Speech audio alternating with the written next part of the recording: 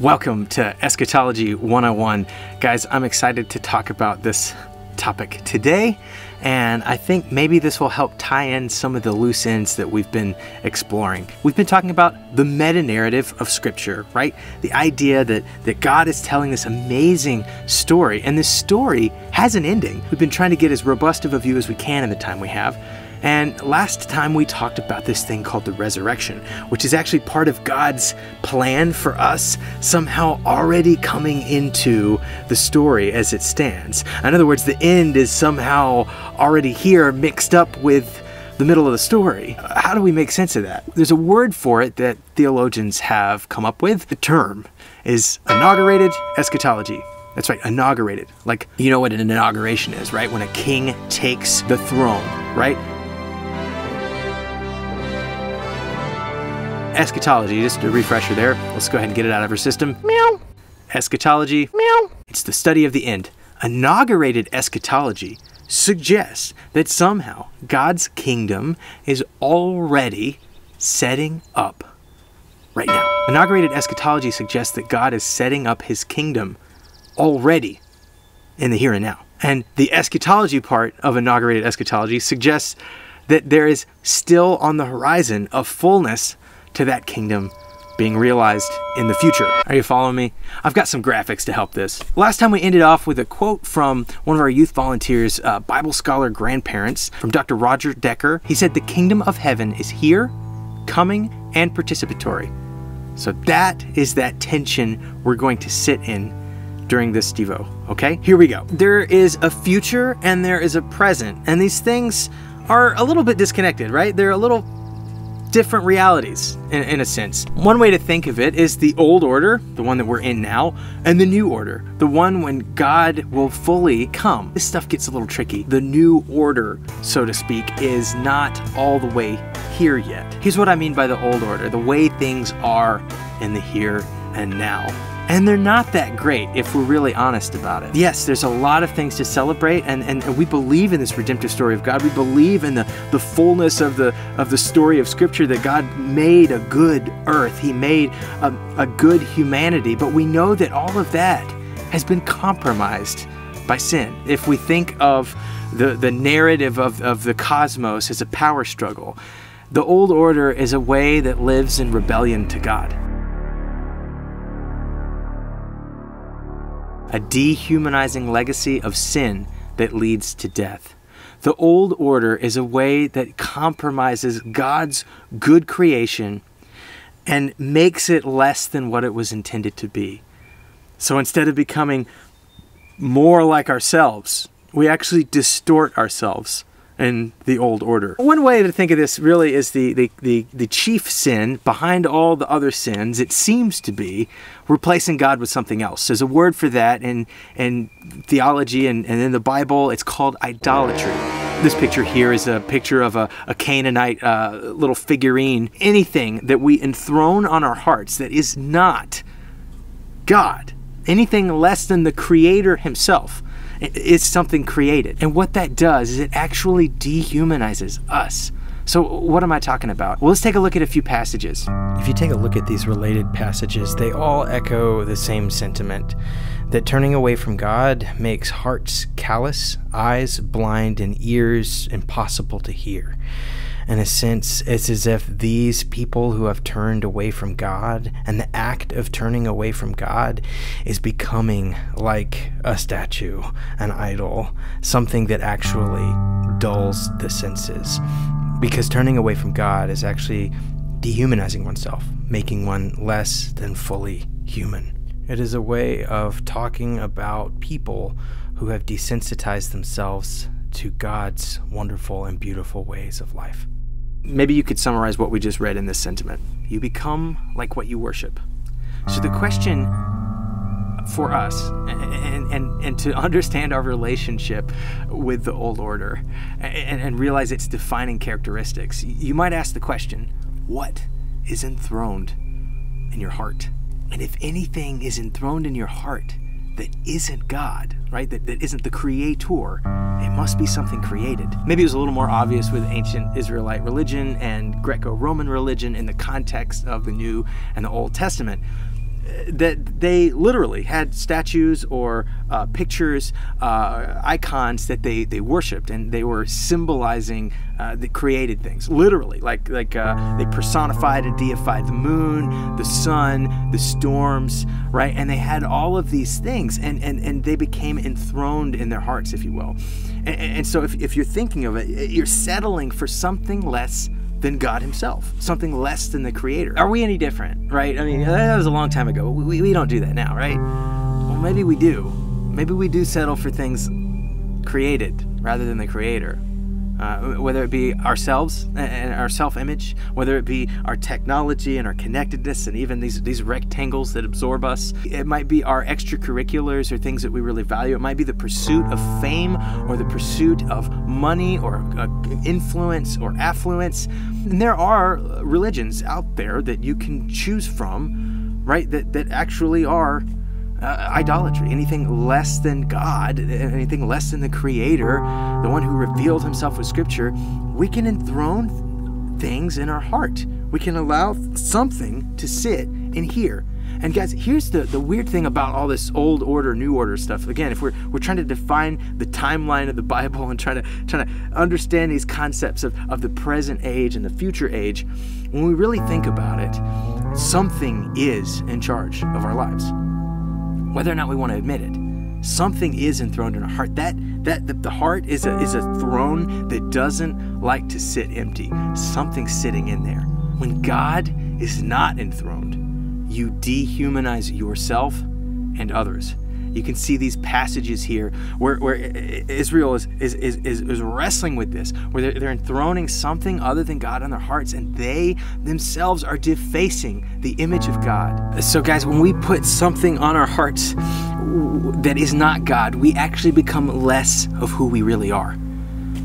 Anything but God enthroned in our hearts makes us less than who we really are. And it certainly leads us away from God's telos, his end game, the way he wants to go with humanity. We are working against his redemptive agenda when we dehumanize ourselves by enthroning something other than God. That's the old order. It's not good news. It's bad news.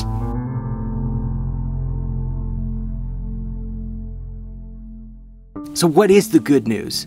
The new order, it's really the way things should be. It's the way things God wanted humanity to walk in. Because our nature has been so shifted by the old order of things, by enthroning things other than God in our hearts, it looks a little upside down. It looks like foolishness, as the Bible said to the Greeks, or even a stumbling block to the Jews. It just doesn't look quite right. Because the King of the universe could come and be born in a place where the animals hung out. The King of the universe could come and teach, and people who followed this God's self-revelation, the Jews of the time, thought he was crazy. The perfect and flawless one would be deemed a criminal, and he would be deemed worthy of death. We describe these timelines as a power struggle. Indeed, the new order is a threat to the old order. The new order is the humanizing legacy of the gospel that leads to life. When we follow Christ and become more Christ-like, it's gonna be different than the old order. The character of our lives will be different when we live into the gospel. We get to live that out in the here and now as a preview of the new order, the order that will last and is coming. We could look at a few of these passages that talk about this reinvigoration of humanity. These passages echo that God is writing this new order, his new law, his new covenant on our very hearts. Rather than hearts of stone, we in this new order in the gospel life are being given hearts of flesh that follow after God. These passages stand in opposition to what we read earlier about humanity kind of devolving and becoming less than human. These passages are about humanity recovering. What it really means to be human is to be alive in Christ Jesus in the new order. So guys, as I said it before, you become like what you worship. And guys, all of these characteristics that we see in the New Testament and in the Old Testament, the aspirational values of what it looks like to follow God, and we want to be a people of kindness, of goodness, of gentleness, of self-control, of faithfulness, all of these things, the only way to get there is to become like what you worship. And we have to enthrone on our hearts this upside down kingdom's king, the king that looked like a servant, that king who the old order rejected. When we enthrone him in our hearts, we become like what we worship. We become more like Jesus, the king of the new and eternal order. When God is enthroned in your heart, you humanize yourself and others. You look at yourself differently. You look at people differently. You start to see with kingdom eyes. All of these things that we talked about with the meta-narrative of Scripture, the story of God dwelling with his people, the story of God coming to feast with all of humanity, woven back together at this eschatological feast, the story of family, how God is weaving together the intercultural, intertribal, international family of God. All of these things, we begin to operate and see the world differently, with more optimism, with more hope. And I think when we do that, we then see everybody and ourselves as being made in the image of God. It changes everything when God is enthroned in our hearts. So back to inaugurated eschatology. One way to frame this is realizing that we live between two kingdoms. The kingdom that is the broken kingdom, the old order of things, the dehumanizing legacy of sin, and the upside down kingdom, the coming kingdom, the future kingdom, the kingdom of God, the one that humanizes us with the good news of Jesus Christ. And where are we? Well, guys, sometimes we operate more in one camp than the other. Sometimes we live out the old order in our lives, letting the dehumanizing legacy of sin shape and distort us. And sometimes we live into the coming kingdom, where we find love and goodness and gentleness growing in our hearts as we attempt to follow Jesus in what we call discipleship, really adopting the new kingdom's values. So which kingdom will it be, youth? Which kingdom will it be, family? We play into these, whether or not you realize that you are in this power struggle and you are either submitting to the dehumanizing legacy of sin or you're submitting to the humanizing legacy, the upside down kingdom of the good news. So let's take a look at this passage. Galatians 5:19-25 says, "The acts of the flesh are obvious: sexual immorality, impurity and debauchery, idolatry and witchcraft, hatred, discord, jealousy, fits of rage, selfish ambition, dissensions, factions, and envy, drunkenness, orgies, and the like. I warn you, as I did before, that those who live like this will not inherit the kingdom of God. But the fruit of the Spirit is love, joy, peace, forbearance, kindness, goodness, faithfulness, gentleness, and self-control. Against such things there is no law. Those who belong to Christ Jesus have crucified the flesh and its passions and its desires. Since we live by the Spirit, let us keep in step with the Spirit." Paul is writing to the church in Galatia about this very struggle. So which king is it? You're living into one of these narratives. You're living into one of these stories. You're living into one of these kingdoms. Which king are you serving? Anything other than God or God himself? As we revisit eschatology, and specifically inaugurated eschatology, there's a timeline. There's an expiration date for the old order of things. And ultimately, that upside down kingdom is where things are going. That's where this story, this meta-narrative, is headed.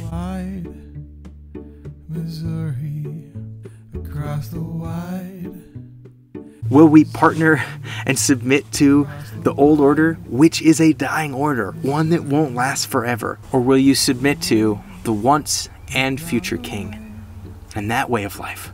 Because that way of life is eternal. Let's put this thing on a map. You see how this color is blended together? Right now, it feels like we're living between kingdoms, and indeed we are.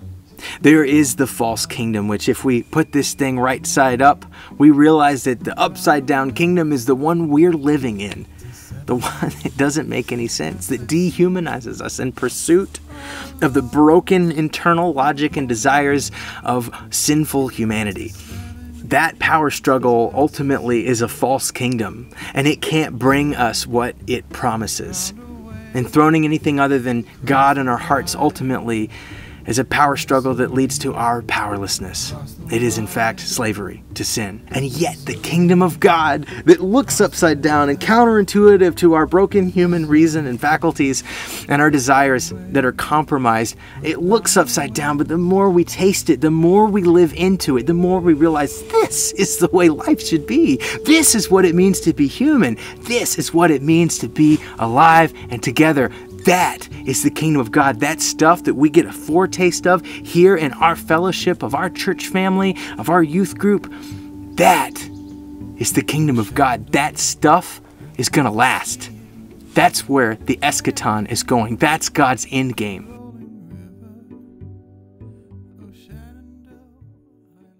We live in the place between inauguration and consummation. Let me try to distill that a little bit. The cross is the moment, the decisive moment. Just like you guys study World War II history. Let's do a super fast World War II primer. Here we go. D-Day is when Allied troops took the beach of Normandy by storm. This was the turning point in the war. And V-Day stands for victory. It's when they actually totally won. So between D-Day and V-Day, the tide was turning. Thanks, Wikipedia. Where God invaded the world and the tides are turning.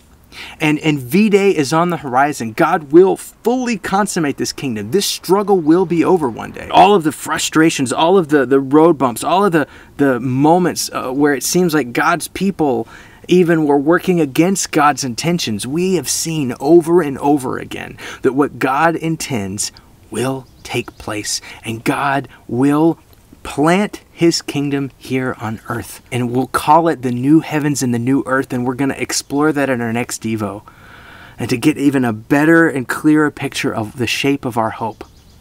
But I want us to realize this at the moment. We live between two kingdoms. We live between two orders. Something is sitting enthroned on your heart, and there's a power struggle there. But you, my brothers and sisters, have agency. Will you enthrone sin? Will you enthrone anything other than God that will ultimately dehumanize you and end you? Or will you enthrone Christ Jesus, who reigns already and will reign, the once and future King, makes you more and more human for eternity? Which king do you serve? So as we've said, the kingdom of heaven is here. It's coming, and it's participatory. You get to be a part of demonstrating and previewing God's inaugurated kingdom in the here and now. So guys, let's live as a preview people that shows people this upside down, counterintuitive kingdom of God is really what it's like to be human. It's a good story we get to live out.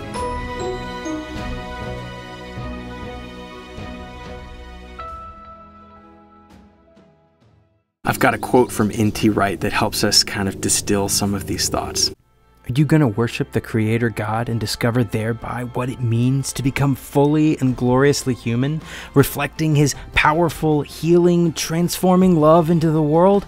Or are you going to worship the world as it is, boasting your corruptible humanness by gaining power or pleasure from forces within the world, but merely contributing thereby to your own dehumanization and the further corruption of the world itself? So guys, let's put it this way. You are a kingdom agent. My question is, which kingdom?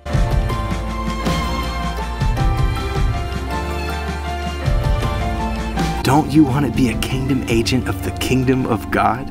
That's the lasting, eternal way things should be and will be, in a place where people are still deciding which king to serve. May we be restored as images of God, and part of that means that we represent His kingdom interests. Let's represent that kingdom that is on the horizon in the here and now. And next time, we'll talk about the preview of the fullness of that end game that God is telling, that kingdom come. We'll call it the new heavens and the new earth, and we'll explore what clarity Scripture gives of this amazing hope we have for the end, for the eschaton. All right, guys, I hope this has been helpful. Let's be kingdom agents for the kingdom of God, my brothers and sisters. All right, Godspeed.